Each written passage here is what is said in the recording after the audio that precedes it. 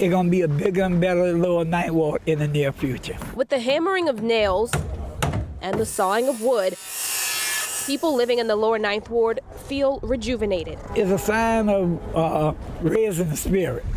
You know, you need something to have a focal point.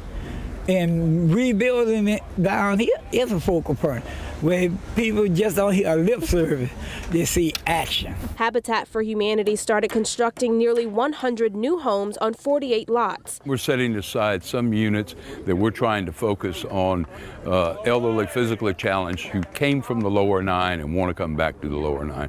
The New Orleans Redevelopment Authority made about 200 of its lots in the Lower Ninth Ward available to 4 different nonprofits at a discounted rate so they can begin rebuilding more affordable housing. Good. A lot of great people have been working here trying to help folks get back to the Lower Nine, but we all know New Orleans won't be healed and won't be rebuilt till the Lower Nine's rebuilt. The Lower Ninth was nearly washed away when the levees breached during Hurricane Katrina in 2005. Rebuilding has been slow moving. Neighborhoods are spotted with vacant and overgrown lots, and businesses have been hesitant to come back. When CVS Pharmacy opened last May, it was the first national retailer to open here since the storm. We're moving forward after 11 years.